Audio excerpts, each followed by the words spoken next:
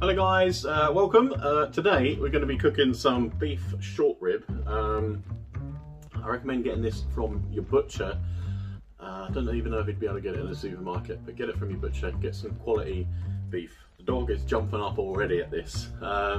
So it's obviously it's a rib, and this is a hard working muscle, needs lots of cooking. It's going to take sort of at least 6 hours to cook this out. And if you can see all this lovely fat in here, this is all going to melt away into the sauce. It's going to help thicken the sauce, but it's also going to make it dead tasty. These will shrink quite a bit when we cook them, probably by about a third, so you'll be left with a big chunk of meat on a big bone, but it is really delicious. Proper sort of the ultimate comfort food, really. It's really good.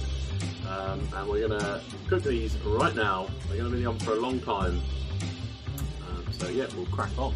So we're going to start off, nice heavy sort of casserole dish if you've got one. If not, you can use a baking tin, but just use a sort of a frying pan to seal these off, which is what we're going to do now. We're going to do it all in here. So turn this on. On medium heat.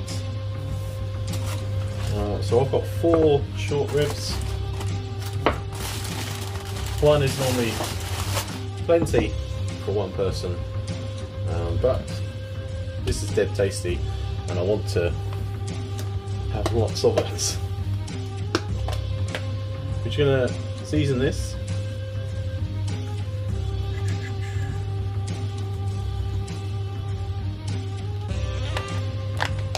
Salt.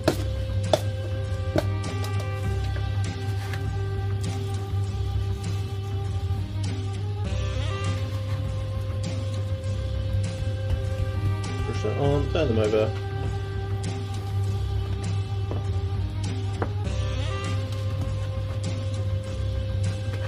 Just season again.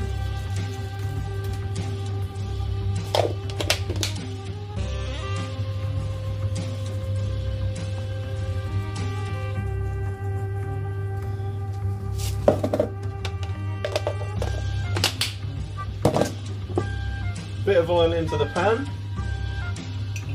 There we are. And then we're just going to put these in. I hope these fit in my pan. I'm going to have to do them one at a time and seal them all off. I'll show you one once it's done. We're just going to seal it on all sides. It's going to help keep all the flavour in. Wait for the pan to get hot, pop it in, seal it off until it's sort of nice golden brown on the outside.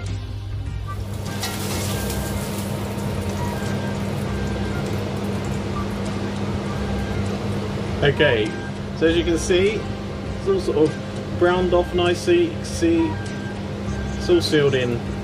Do that to everyone, and then we'll get on with the rest of it. Okay, so once all the beef's sealed off, just pop them on a plate, keep them separate out of the pan. Then we're going to chop up some vegetables and some bacon, and we're going to put that in, fry all that off, and then we're going to add some water, tomatoes, the beef, and get it in the oven.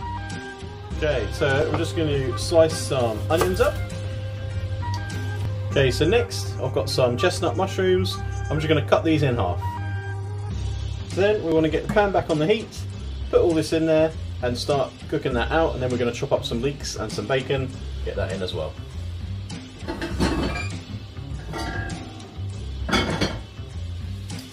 So I've got about 200 grams of streaky bacon. I'm just going to roughly chop that. Pop that in. I've got some leek. Going to chop about half of this, or slice half of this. Pop that in as well.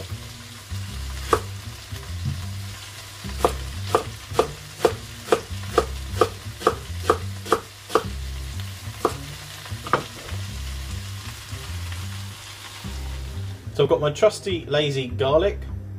I'm just going to pop a couple of teaspoons in, cook that out with the leeks and the bacon. Delicious.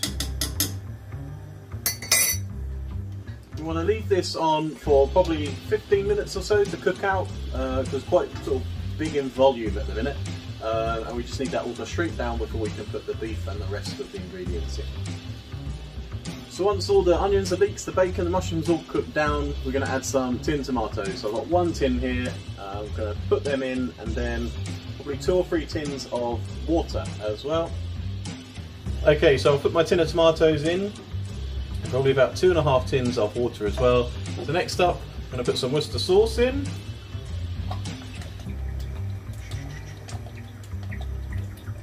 Do well. And I've got one of these beef sort of stock melt pot things. I'm going to chuck that in as well. Bring that back up to the boil. Okay guys, so I'm thinking my my ribs are not going to fit in my pan. So I've got a big cooking tin here.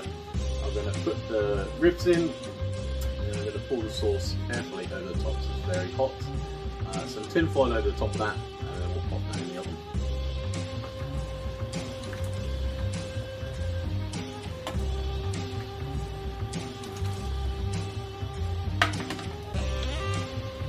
Okay guys, so I've got everything in my tin. I can't tip it off to show you because it's very full, but you can see how full it is. It's all in there. So I'm going to cover with tin foil, pop it in the oven. I've got my oven on about 150, and like I say, this is going to be in there for probably about at least 6 hours, maybe 7 if I can, but I do have to go out. Yeah, so it's going to be in there a long time. If you want to turn the temperature lower, sort of go 130, 140, you can do that. And they'll just take longer to cook. Will take probably 8 or 9 hours. To be honest, longer, the slower, the better. But they're going to be dead tasty like this anyway. So I'm going to cover it with foil in the oven. Let's get this done. All those juices running out of there. It's dead tasty. I hope you enjoy this, guys. Enjoy your short ribs, guys, and yeah, remember you can find more videos on the Dolphin YouTube channel.